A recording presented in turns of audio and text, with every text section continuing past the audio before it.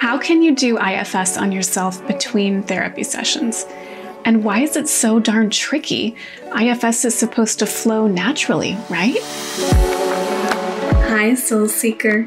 I'm Lucille Aaron-Wayne, expert IFS therapist, Jungian, and art therapist, guiding visionaries and luminaries to self-heal and become who you really are. Visit seekdeeply.com for your free guide to solo IFS.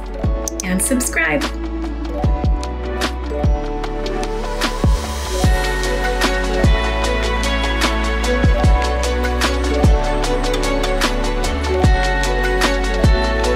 Welcome to Seek Deeply and my very first YouTube video, and I've packed this one full. By the end of this video, you will have 2 concrete ways to set yourself up for success doing IFS on your own, even if you've tried before and gotten stuck. I work with a lot of people who love IFS and want to go deeper with it. Maybe you want to do IFS between your therapy sessions because you want to get to know a part that you've just met, or maybe you even want to feel less dependent on your therapist and more like your own inner healer. That's my specialty. So let's get started. Okay, I'm gonna do IFS on myself. I'm gonna be in self, feeling calm, parts. Do you trust me? Parts. Am I in self right now?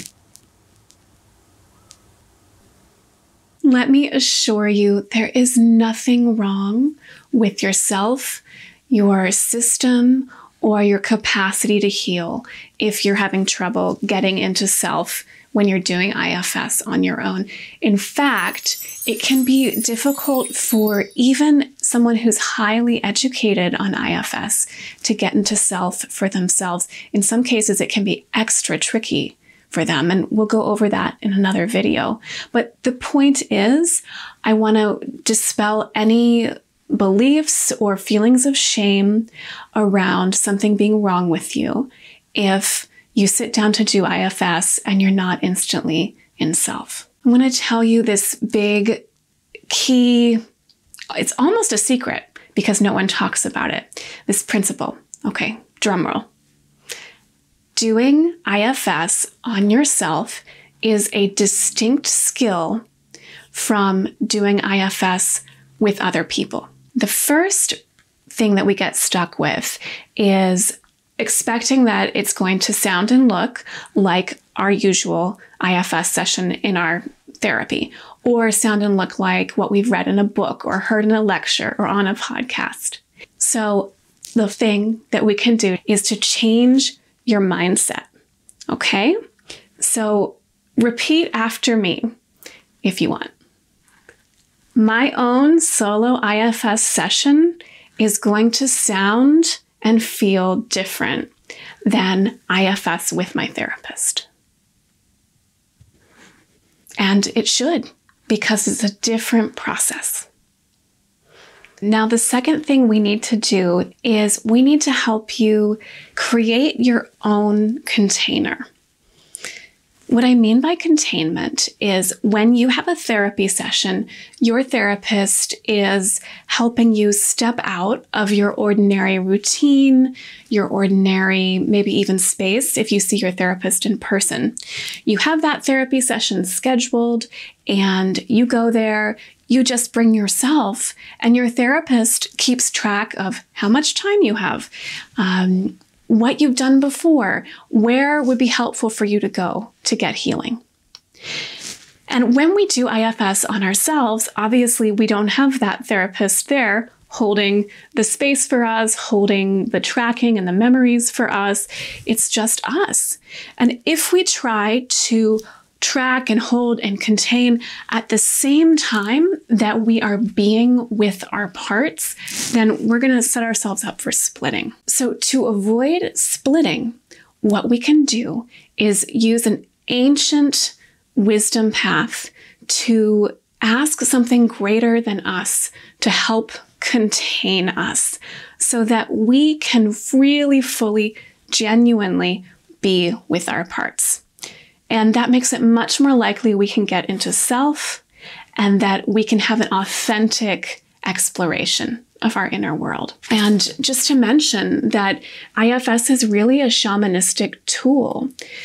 So that means that we can draw on these ancient techniques that our ancestors for millennia have known about to go into the inner world, to go into non-ordinary reality. So my biggest practical tip for you is to create some sort of ritual that will contain yourself and your IFS session, okay? There are different ways a ritual can look, but typically a ritual happens with, there's some standard procedure that you do. It might be words you say, it might be the way you set up your space. It's probably going to involve some kind of symbolic movement or action. And that's something that you do at the very beginning before you start the IFS work. And importantly, it's something that you do also at the end of your solo exploration to close this portal into non-ordinary reality, the place where you meet your parts, where you go inside, and to fully ground yourself back in regular life.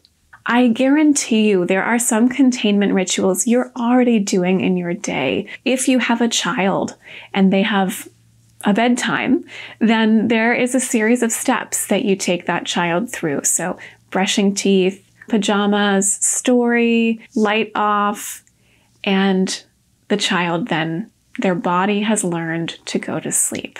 And these rituals, they're things that we do every time so that we don't need to think about how we're going to start.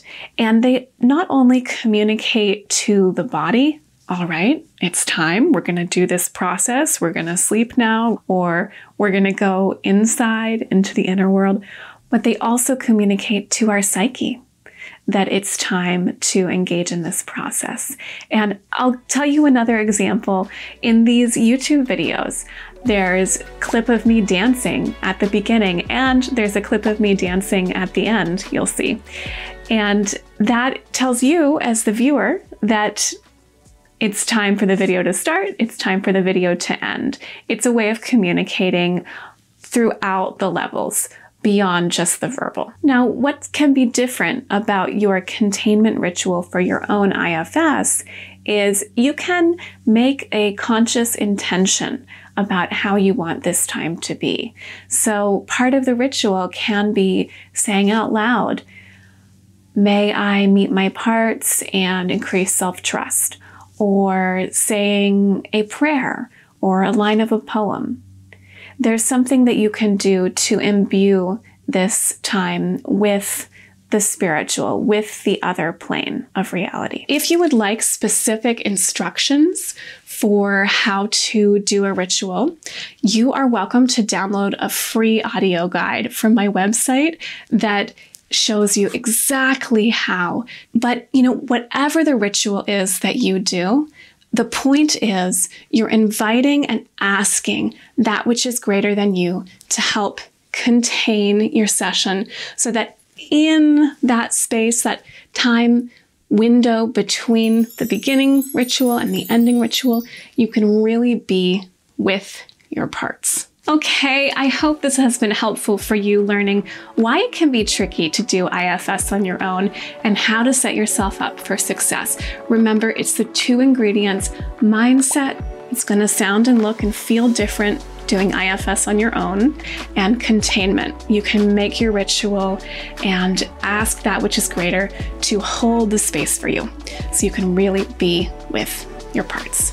Remember, you can download my audio guide if you want specific guidance on a ritual. And I would love to hear from you in the comments how this works for you and what you'd like my next video to be on. Don't forget to hit subscribe, and I'll see you soon.